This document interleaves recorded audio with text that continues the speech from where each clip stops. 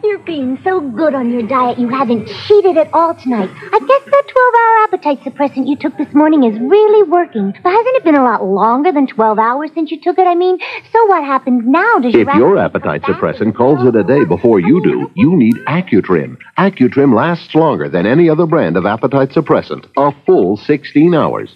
You know, this could really use some more chopped nuts. Oh, waiter!